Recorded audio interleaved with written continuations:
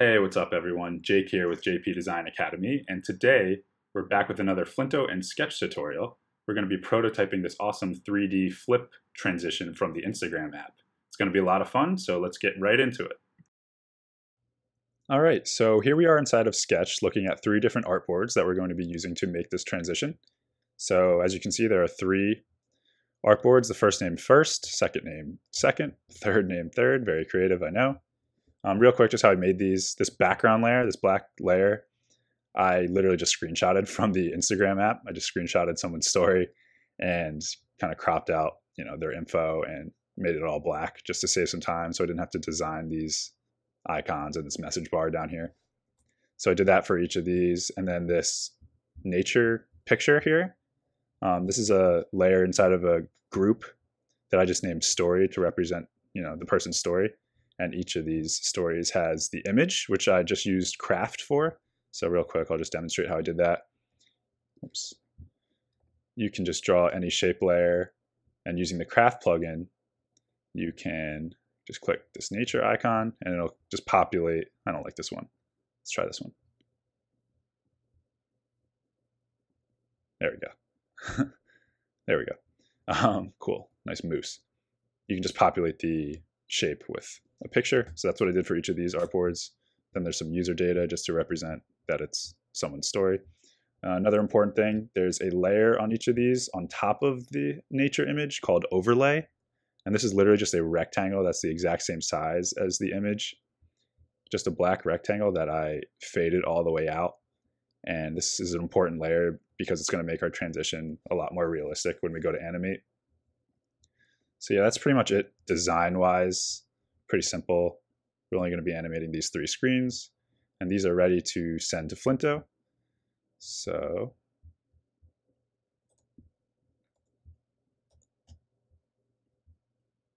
I'll just do it again. Cool.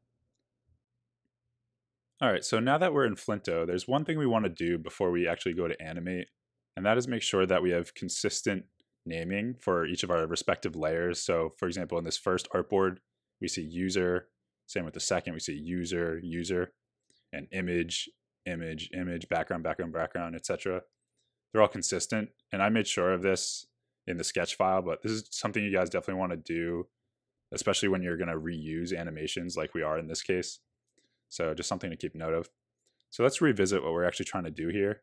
So if we open up the preview, we want to be able to swipe left from the right side of the first story. And as we do that, we'll get this, 3D perspective flip effect. Kind of hard to explain without actually showing you, but it's in the intro video. So that's kind of what we're aiming for. So let's draw a link from the right side of the first Instagram story and connect it to the second. And this is going to be a left swipe. And we're swiping left from the right side. So let's hit new transition. That's going to open up the transition designer. And right off the bat, let's align the screens because we want this transition to seem like it's happening all on the same screen. And I'm also going to hide one of these background layers just because this background layer is the exact same thing on both screens. So we only need one, and this will just ensure that there's no layering issues. So let's hide one. So when we toggle, we see nothing happens. So this is actually the second story on top, right? So we want this to kind of come in from the right side, kind of flip in. So first what I'm going to do, or what I know I want to do actually, is rotate it sort of like this. This is kind of the action we want. However, right now it's rotating on the wrong origin. It's rotating from this middle point of the x-axis, of this x-axis. It's rotating from here. That's because this origin is set to 50%. So for example, this 50% means it's halfway between this point and this point. So this would be 0, 50, 100 down here. So it's currently at 50. We want to change it to 0, this x coordinate. So now when we rotate upon the y-axis, you see the origin changes. So this is more what we want. So let's rotate it a little. And with this layer selected, I'm just going to hold shift and right arrow key. Hold right arrow key to move it over in increments of 10. And let's just zoom in nice and tight. So there's no gap. Now it's flush with the top corner here. And now we can just rotate it all the way. So we want it 90 degrees. So now, since it's 90 degrees, it's hidden because of the plane it's on. But you see when we go to toggle, it comes in from the right side how we want it. But one other thing we want to do is, remember that overlay layer, that black overlay rectangle? We want to have that starting all the way at 100% opacity so that when it fades in, we get this nice depth effect. That's why it's there. And this is going to really help with the illusion of depth.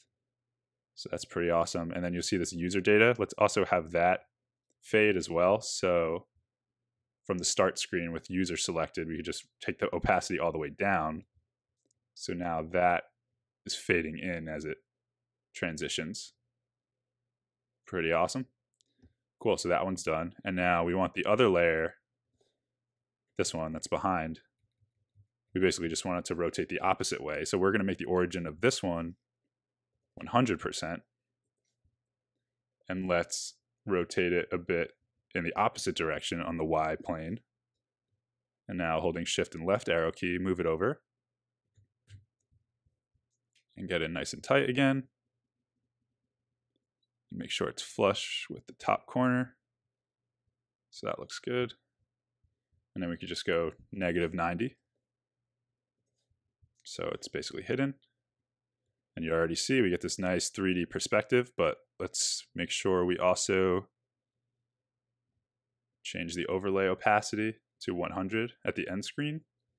And then this user data, we can just have it 0. So it's fading out this time. So yeah, this is looking great. It's pretty much what we want now. So that looks good. Let's just give this a name because we're going to rename this. So we can just call this 3D effect. I don't know. Save and exit. So now when we go to our preview, we can swipe to complete this transition. Looking pretty dope. And then let's do a link to get back. So I'll press D on my keyboard to draw a link. This time I'm putting it on the left side of the second artboard. And we'll just do a back arrow to go back. And the gesture this time will be right swipe because we're swiping right from the left side to go back.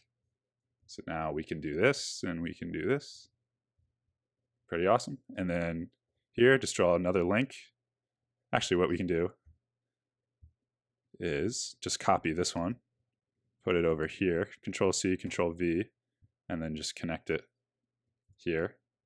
And then we'll do another link from this one to go back here, and this will be a right swipe. So now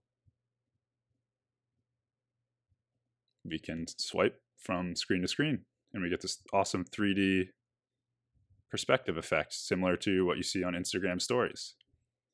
So yeah, I really hope you guys enjoyed this video. This is pretty much the tutorial. Yeah, let me know if you enjoyed this. Please give a thumbs up, subscribe, comment with what you want to see next. And yeah, happy to help you guys. See you guys in the next video.